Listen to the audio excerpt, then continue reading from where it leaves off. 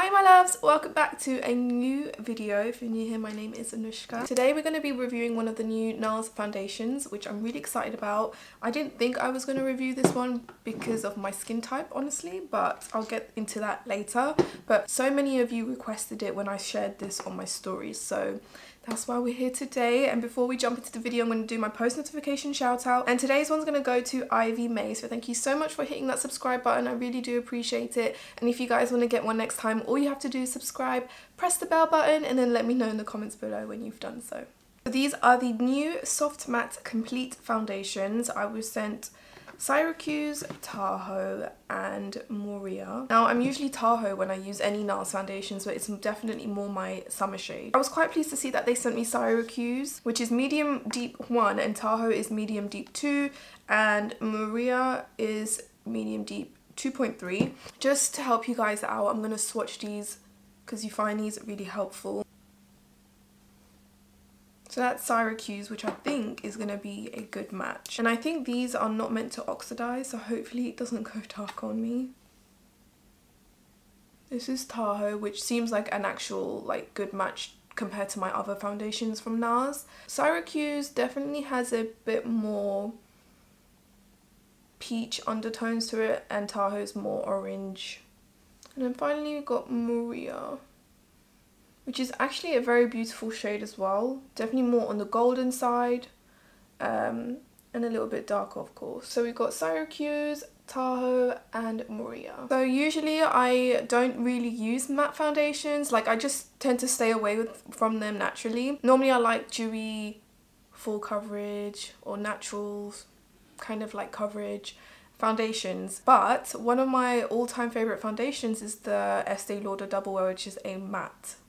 To me it's a matte foundation. So I was like, do you know what, I'm actually going to give this a go. I have really dry skin and I've moisturized really well. That's what I tend to do when I use more matte foundations. Not as dry as it could be because usually I get flaking, but with my skincare that I've been using, it's really been helping with the flaking. I haven't got that in a long time. But anyways, that aside, let's start applying this foundation. First, I'm just going to see what it claims to do. It says it's medium to full buildable coverage. We love that. Natural soft matte finish. Like the sound of that as well. 16-hour wear. Oil-free oxidization resistance. That's what I was saying. It shouldn't really go too dark once I've applied it. Shine-proof, transfer-proof, humidity-proof, sweat-proof, and protects from pollution and blue light.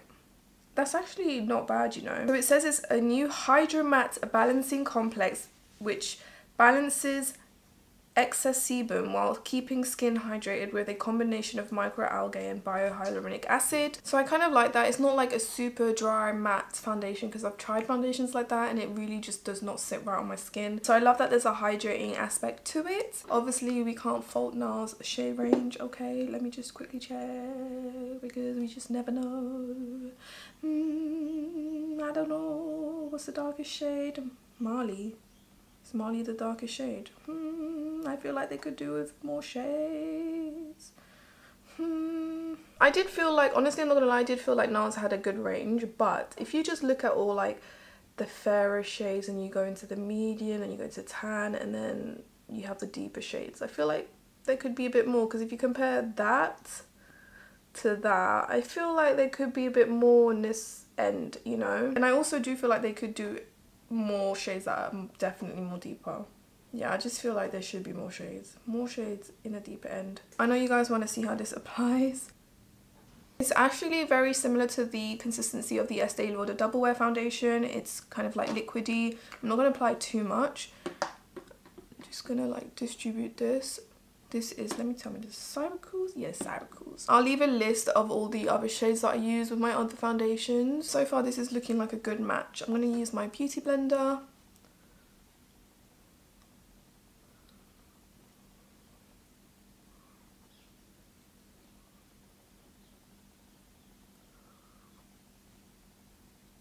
Oh, my cheek is still sore from the root canal. Oh. Honestly, it's been what, 5 days now since I did it, and I'm just waiting for the pain to go because it's actually insane. I'm literally living on painkillers. Okay, sorry, but this is blending really nicely. And the shade is beautiful. I'm just going to put a little bit around my mouth area.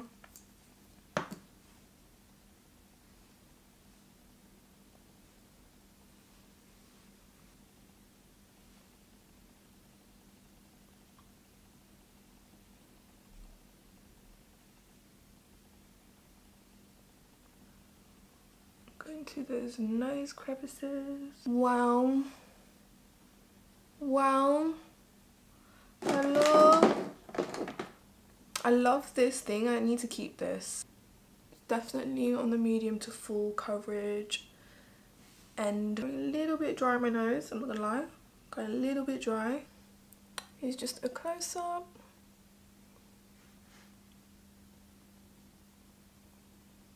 I definitely feel like this glow that's showing through is from the skincare underneath. But so far, this is blending really, really nicely.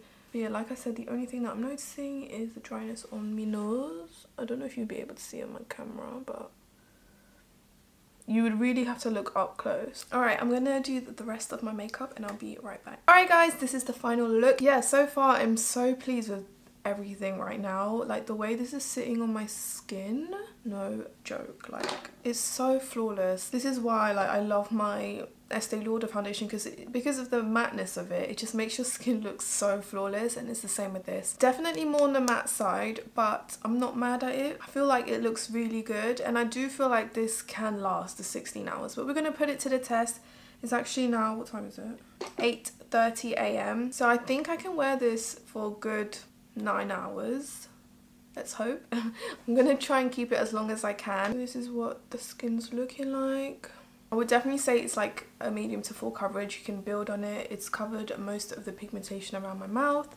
You can see a little bit of scarring through, but I didn't put too much on my cheeks, to be honest. I just feel like it will start to feel a bit more heavier. But so far, no tight feeling. I feel like my skin's breathing. So yeah, we'll see how this holds up throughout the day, guys. Alright guys, I'm back. Oh my god, I just finished like a workout, and you know when you just can't lift your arms, they're like jelly and shaking. I was like putting my lipstick in my hands like this. But anyways, it's now 6 p.m, 6:07 to be exact. And when did I put this on? 8:30. Let me do the math, I'll be right back. I've had the foundation on for 9.5 hours or so, and yeah, I just want to like take a shower, and I'm literally exhausted, guys, okay? Let me just say that the foundation has not budged a bit. Like, the only thing that's budged is my mascara under my eyes, but that's okay. But can I just say as well, I got sent the soft matte complete concealer pots. I already have this, but I didn't realize how good it is. I put Biscuit today and it's actually really good. It's held up really nicely. There are some dry patches, I'm not gonna lie, but overall it looks really flawless. If you go up close, you can see some dryness, but it's like if you're like up here, you're not gonna see it, but if you're like up here, then you'll see it. There's no smile lines, which I'm really pleased about. It photographs so nicely. Like if you're filming or you've got a special occasion and you know you're going to take a lot of photos, this is the foundation. I'll put a photo up here, but I put it on my Instagram already, but literally there's just a light in front of me, but that's just my front camera from my iPhone with no filters or anything, and it looked so flawless. With the dryness, I think that dryness is kind of bugging me, but I would rate this a good 7 out of 10. Like, it's a really good foundation. It's very long wearing, and I don't doubt this could go even more hours on my face. I love that there's no smile lines, but I'm just rating it down because of the shade range. I feel like they could have more deeper shades, and the dryness that it's causing me, because it's just my skin type. For my skin type, as someone who has really dry skin, it's a 7 out of 10. I wouldn't say like it's my go-to, but I would consider it if I had like a special occasion. I do prefer how the Estee Lauder Double Wear foundation sits on me, but the shade Syracuse is a better match actually. So yeah, they're both really good, but I definitely prefer the Estee Lauder foundation. Like I said, if you have normal to combination to oily skin, you might love this foundation. It wouldn't dry you out at all. I'm not like shiny anywhere, so it's definitely matte. If you see a glow, that's because of the skincare underneath, and I've also like worked out. definitely sweat proof, and the transfer proof, like I didn't go out today, but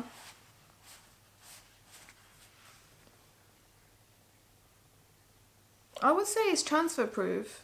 That's just my lipstick. The only thing that's coming off is the bronzer, but literally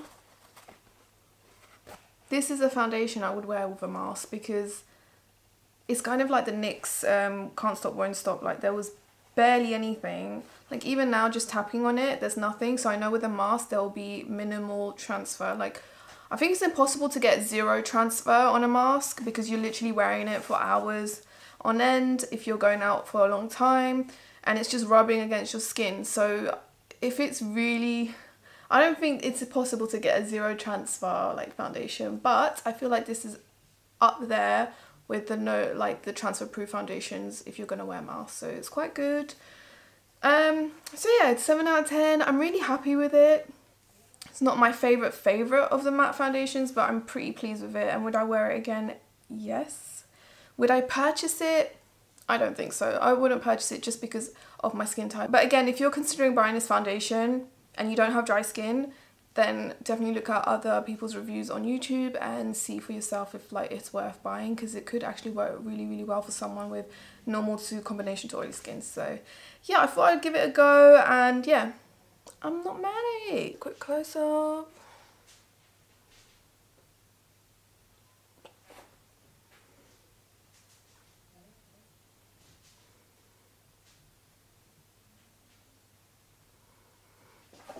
There's definitely dryness on my nose. Don't know if you can see it, but it is very dry.